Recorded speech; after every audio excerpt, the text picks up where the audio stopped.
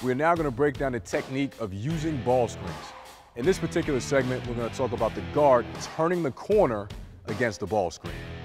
Our forward will reverse the ball to the guard. Guard catches on a 1-2. He immediately tries to fake baseline to get the defender to adjust, giving our screener a great advantage to set a screen and our guard a great chance to turn the corner. Ball screens are fun and hard to defend when you have ball handlers that know how to use them.